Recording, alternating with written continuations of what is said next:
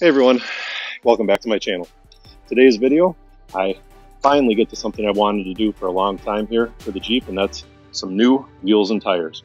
Now, you're gonna have to stay tuned to see them because I'm not ready to show you yet, but Project Cheep Jeep, episode 1, now begins. So stay tuned.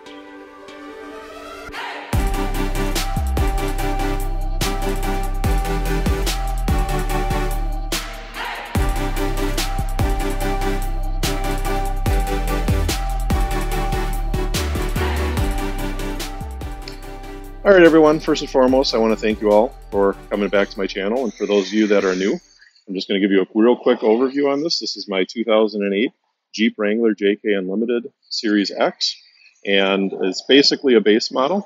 And in today's video, which is episode 1 of Project Cheep Jeep, it is time to get rid of those.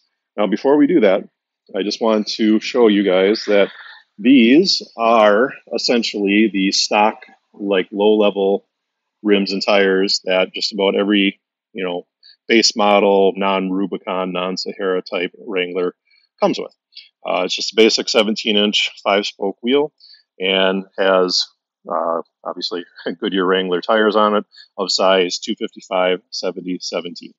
Now, these are not the biggest wheels that you can fit in a stock stance Wrangler like I currently have. There's no lift kit on this or anything like that. But these wheels have been on this Jeep since it was new in 2008, or technically in 2007, probably when it was built. This is pretty much the stock everything that these came with, and these are pretty old now. I've had these on here since I got it 6 years ago, and I do not know when the previous owner got these wheels and tires on here. So some of them are starting to show a little dry rot. The tread is actually in really, really good shape, but it's just time for a change, and I wanted to do this for quite some time and just have not gotten around to it. So I'm going to show you what we're replacing these with. So now it's time for the big reveal. These are the new wheels and tires that are going on my Jeep. They are, of course, off of another Jeep. Now, I believe this is off of a JL. I think it's a Sahara model. And as you can see, these are quite a bit beefier. This is actually my favorite tire. I know it's kind of weird to say that, but way back in the day, I'll put it, I had BFGoodrich all-terrain tires on my Bronco that I had way back then, and I love them, and I think they've only gotten better over the years. And that is what I wanted to find. And I found these are not exactly the wheels that I wanted. I really like the Rubicon wheels, but I'll put it this way. For the deal that I got on these, this was more than adequate. This is, let's see, where is the info? This is a, there we go, 275/70 R18. So the rim itself is one size up from the 17s that I have on stock. And bring it over here to the stock wheels. Like I said, we're sitting at 255/75. These, where did it go? So it's upside down, but this is 275/70s. So what we're looking at is as you can see right here, a not much bigger tire, but a decently larger size tire that is, number one, going to fill out this wheel well much better, and number two, just, this is a good road tire, wheel tire combination. This is the type of wheel and tire that a Jeep should have. And I like it. So that's what counts the most. So without too much further ado on this, these were sitting, and obviously we're off of another Jeep. Picked these up off of a guy who got them in his garage for a bit, so they are a bit dusty and dirty, and I do need to clean them up first. But overall, I mean, even front to back, they do have a little bit of wear and tear on them, but I am not a perfectionist when it comes to this type of stuff, because that will happen. Last thing I want is to have something brand new and then I put the first scratch on it. I always feel better about stuff that's already has a little bit of life, use out of it, and then that way I don't have to feel bad if something happens. But I did take these wheels and tires in to get balanced, so now I just have to clean them up because they have tons of goop, and honestly, I don't know what type of tire shine that was used on here, but man, some of these have it just absolutely caked on there. So what we're going to do is give these a good cleaning, but before we do that, I think I should show you the rest, huh? All right, so here is the rest of them. 1, 2, 3, 4, and the one up in front is the fifth one. This is a full set of 5 Wrangler rims and tires off of, the current JL generation Saharas. They're all in good shape, great tread. Some of them were, used up a little bit more than the others because obviously, tread wear and things like that. But I believe this one was probably a drive wheel. This one, I believe, was a spare. Doesn't look like it's seen any road use. And I think these two right here were the front, and I think the other one was probably in the rear as well. But overall, I mean, ton of life left on these. They're just dirty, need to get cleaned up. So before we put them on, we're going to get to that now. All right, guys, so now we're on to the fun part. As you guys might be able to see here, these are very greasy. They must have layers and layers and layers of tire shine on there. So what I want to do is I want to give them a full cleaning here. I want to get, obviously the outside cleaned up before I put them on. And as you can see on the inside, they got a little bit of grease and grime. Now, these are obviously gunmetal on the inside, so they're not really that dirty, but I just figure while they are off of the Jeep, it's going to be the easiest time to get them done. So let's take care of that. And what I'm going to do is I have a pad down here. It's a gym pad. It's made of rubber. I'm just putting these down flat. That way I don't have to worry about scratching them up. And then we are going to spray them down. So what I use is Simple Green. This is a little pump sprayer. You just pump it up. Get a little bit of pressure in there, and then you just spray them down. I'm going to get inside all that, and we're going to let that soak for a little bit. We're going to do the back side first, and then we'll get the fronts. And then what I have here is this is a soft bristle brush, and this is what I'm going to use on the finished side of the wheel. It's a little bit softer, so I don't have to worry about scratching it. And this is a little bit of a firmer brush, and what this is I'm going to use this to scrub the wheels and the backside and make sure we get all the gunk off and that. But like I said, this is just the finish, the brush for the finish side. So now it's just elbow grease and try and clean the actual grease off with the elbow grease. So let's get to it.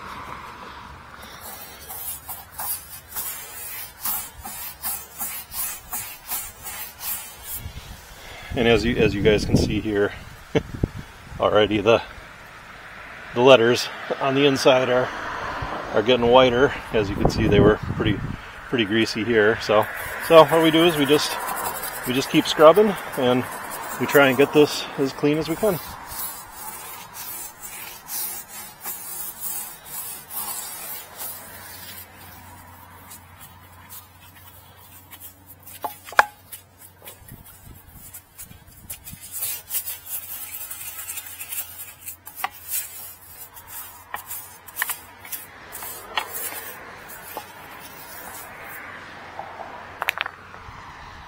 And we spray again.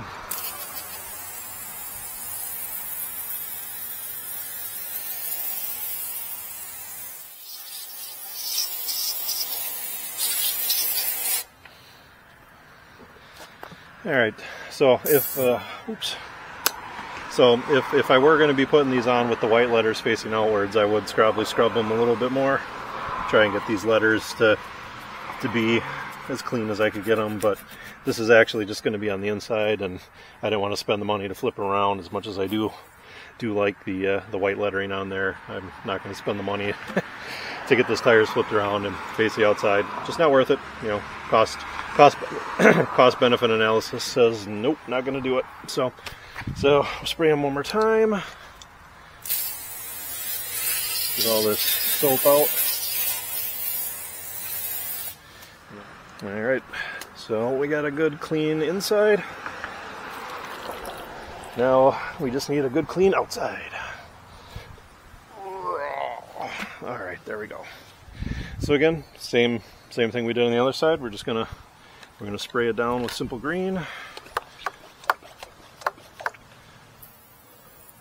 Let that soak in for a little bit, and then scrub it.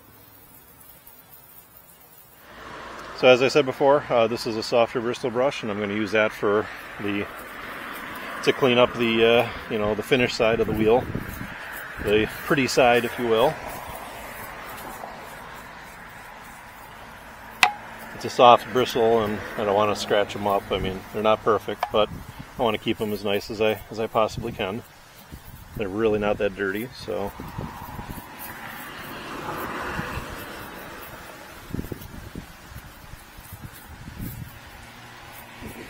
Get in there real good on all corners. Alright, got that done. A little more simple green. Spray it. And then we're going to go with the firm bristles to do the wheel, or the tire, I should say.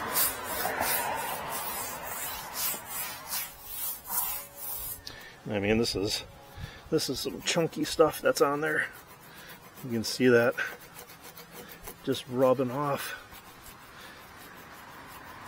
I don't know what they used.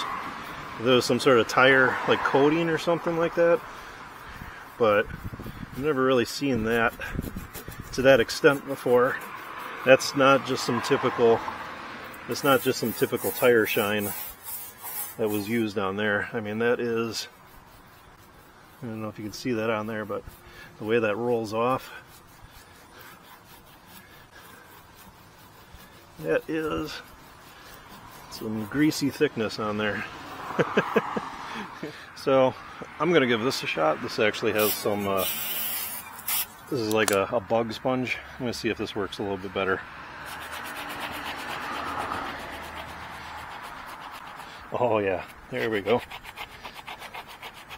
Looks like this is going to be a little bit deeper of a job than I originally intended to get all this goop off.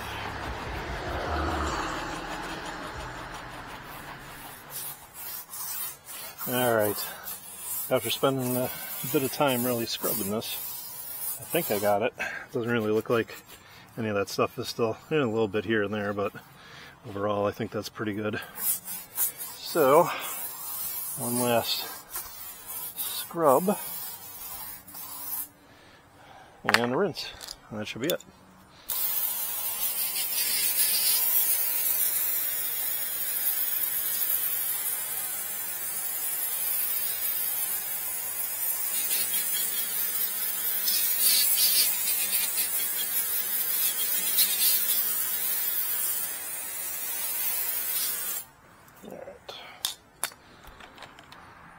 So there we have it, guys. A nice, clean, ready to be installed Jeep JL wheel and tire. That whole thing took a little bit longer to get them all cleaned up, but this one here is the last one I just finished up with, and this one has the best tread, as you guys can see. Now, I just wanted to take a moment real quick before I actually put these on to show you. So these are the other four. I got them all lined up out of the way here. They're all clean. And I don't actually have I don't have a tire gauge, so what I did is I just I took a straw here, and what I did was I just wanted to see, you know, of all of them. I marked here, so I kind of just set that in there, and you know, kind of, you know, it's not perfect, but kind of lined it up there just to see about where the tread was, because I wanted to see if there's any major differences between all of these. So we've got. They are all about the same tread depth. You know, a little bit of variation on each one. I think this one back here might be the most worn, but they all come up pretty close. But if we come back up to here, and this one here is the one that's missing the center ring. So I know that this one was the spare and has never been used. And if you take a look here, you'll see that this goes way down in there, way past. You can do it here where you can actually see. So, I mean, you can see that those other ones are about, I'd say, 60-70% of the tread, whereas this one's 100%. So my original intention was I was going to put the newest one on, you know, the traction wheels in the back. But given the fact that this one was never used and those other ones are down, I would say probably 30 to 40%. I don't want to have one wheel that has that much more tread than the other side, because that just, throws off the rotation of the differential and that. So unfortunately, I'm only going to use the other 4 on the drive wheels and on the steering wheels. And then this one is just going to go back on as a spare and probably just never going to get used unless there's a flat tire or something like that. And in the next set of tires, maybe this one will make it into the rotation, but I think this one is too new and the other ones have too much wear on it, so I don't want to run the risk of throwing off the drive line geometry and using it. So this one's going to be a spare, and then the other 4 are going on the truck. All right, guys, as with everything in life, this all has taken much longer than I planned for. The day is waning, and I'm running out of time to get this done. But now we're going to take the old wheels off, put the new wheels on, and that should be the most of it. I've got it jacked up. I've got a jack stand underneath, and I've got wheel chocks in the back for safety so it doesn't roll. Don't have to worry about it falling down if the jack were to fail or anything like that. That's just good practice on any time you're jacking up a car and taking the wheels off. So we've got all the safety measures in place. Now it's just time to unbolt the wheels, take them off, put the new ones on, and that should be it for this job. So let's get to it. So what I'm planning to do here is I want to find the least worn tires. Those are going to go on the back, and the most worn are going to go on the front so that they wear out evenly, since the traction tires tend to wear out sooner. So based off of this one here, I think these back 2 are going to go on the front. And I think since these have nice sharp edges, I think these 2 are going on the backs. So looks pretty good to me. All right. Tight fit on there. Impact wrenches a go. Let's do it.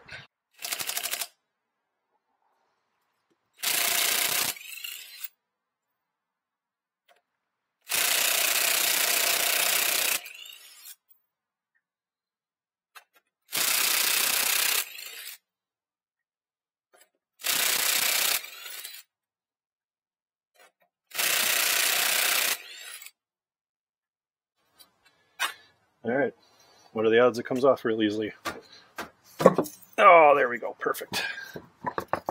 Oh, yeah. All right, well, and just taking a look here, brakes have seen better days, but not the worst I've ever seen either. So we're gonna just roll with it for right now. Old wheels are pretty funky, but it is what it is. It's a 12-year-old Jeep, so this is what we got. All right, then before I put the new wheels on, the one thing I do like to do, this is overkill, but I like to use a little bit of the anti-seize and just put a little bit on the contact path for where the tire, the wheel is going to make contact with this. It prevents that corrosion, and as you can see, they kind of have a circular path. It kind of matches what's already on there, so it should be very similar. So what we are going to do is we're just going to paint a little bit of this on here, right along the edges and along the hub. And basically, if you've ever had to fight to get a wheel off of a it's rusted onto a road or anything like that, I've had a lot of luck with this preventing that from being a problem in the future. So alright, and that should at least make this a little easier to take off next time. So then we'll turn the wheel around the right direction, and on we go. Get it lined up good so it'll be easy to... What I like to do is use my legs to add a little bit of oomph to get this up and on there. Just get it lined up with the lug pattern. Okay, I think right about there. Get it straightened out. And there. Come on, get on there. There we go. All right. There we go. So we got that on there. Try and center it a little bit, and it's not going to stay. So bring the lugs over. And we're going to try, there we go. One of the lugs on the bottom to kind of hold it, and I do eventually want to get some newer lug nuts, but these will have to suffice for right now.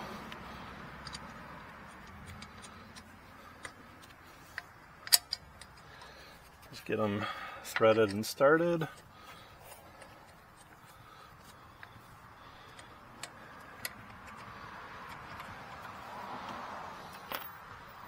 And what I like to do is just take the socket, get it started, and just get all of them finger tight before cranking them down. Alright, and then after that, what I like to do is set my, my torque wrench, or I guess impact wrench, whatever you want to call it, onto the low setting. And then what I like to do is just I like to hit it a couple times, just make sure they're on good and tight. And then what I do is I come back and I tighten them with the torque wrench after the fact. So just get them on there good and snug. Not wrenching them down.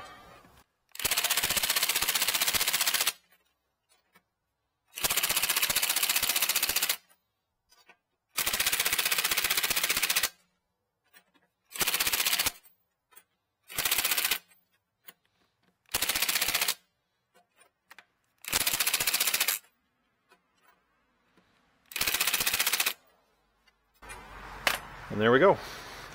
First wheel is on. It's not hitting anything, which is good because they're stock Jeep wheels and that's how they should be. Definitely is tight to that caliper, but that is a nice looking wheel and tire, if I do say so myself. Get the sun out of here. Yep.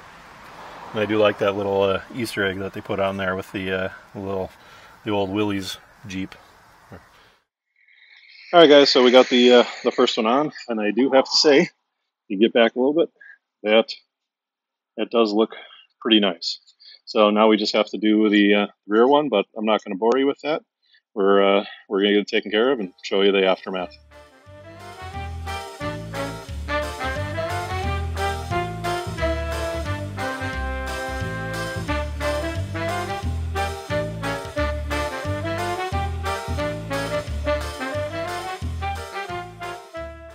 Got the front and the rear on the driver's side, and I gotta tell you, I like it. I think those look really nice. I think that's a sharp look. They're a little bit bigger, and I think they fill out the wheel wells a little bit better. Really makes those other ones look quite small. Now, I'm not sure what the actual conversion is, but I think these are pretty close to being, I think they're 32s or maybe almost 33-inch tires, but that is a stock Jeep, no lift, stock ride height, never done anything to it, and yeah, I think that looks pretty good. All right, guys, so I got the driver's side done, of course. I'm not going to waste your time showing you the passenger side. It's just going to be a rinse and repeat of this, and then I got to get the spare on. So I'm running out of daylight here. I just wanted to let you guys know, because I didn't address it earlier at the beginning of the video, the reason that these wheels and tires are part of Project Cheep Jeep is because I decided that I did not want to spend a ton of money. I wanted to go with something that would be reasonable for this Jeep, and that is why I went with takeoffs from another Jeep. This set of 5 wheels and tires, I would say in awesome shape. I mean, they're not brand new, but one of them is. The other 4, I would have plenty of life left in them. I got this entire set of 5 wheels and tires for $700. You know, I don't know. I can't think of a better deal than that. I mean, $700. These tires alone, without the wheels, brand new, would probably send me back all 5 of them for this Jeep well over $1,000, if not more. I mean, they're probably about $250, $300 a tire, and then you got to get them mounted and everything. So I got this entire set of used wheels and tires, one almost brand new, the whole set, $700. So Project Cheep Jeep here is off to a great start. I couldn't be happier with this set of wheels and tires at $700. That fits perfectly into what my goal is with this project and how I want things to go for this Jeep.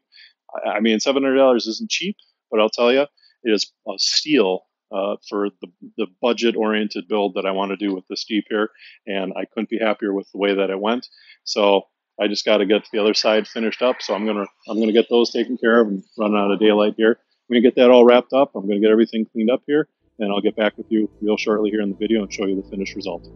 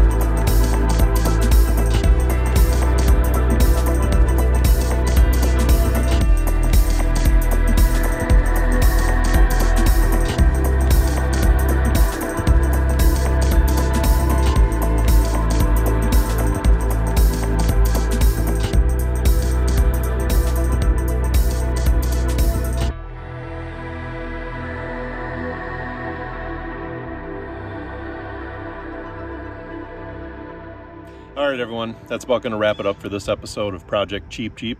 I couldn't be happier with the outcome on this. I think these wheels and tires look great on the Jeep. I think once they've been cleaned up, I think they look awesome. I mean, they're definitely not my first choice in what I wanted to do, but when it comes to being a cost-effective build and getting something that's in great shape, but, you know, great shape, looks good, and also does a good all-around, all-season driving job, I really can't, you know, I don't think it could have done better for only $700 getting all 5 of these wheels and tires. I mean, BFGoodrich, their all-terrain tires are awesome. I've never gone wrong with these, and they're tried and true. I mean, you know, for those of you that have had them, I mean, you guys know what I'm talking about here, but BFGoodrich, they definitely make some good tires, and you know what, I think these look fantastic on the Jeep. So couldn't be happier with how this went. So one last look here from the outside of the Jeep. I like how that spare tire looks on the back, and honestly, I don't think, like I said before, I don't think I could have done any better for the look of this Jeep. The gunmetal with the silver kind of looks cool, and I think it also works with the accent of a little bit of chrome over there, the chrome on the lights and everything. So yeah, I think all in all, I think that's a great look for the Jeep. All right, everyone, that's going to wrap up episode 1 of Project Cheep Jeep. I hope you like the new wheels and tires here on the Jeep, and I look forward to doing more things here as part of this video series. So if you like the video, please hit that like button. Please leave a comment down below, and I'll interact with you, in the chat below. Also, please subscribe, because I'm going to have much more content coming on my channel here featuring my Jeep, also my Corvettes, and everything else in between. So with that said, I hope you all have a great day. You guys take care, and we'll see you next time.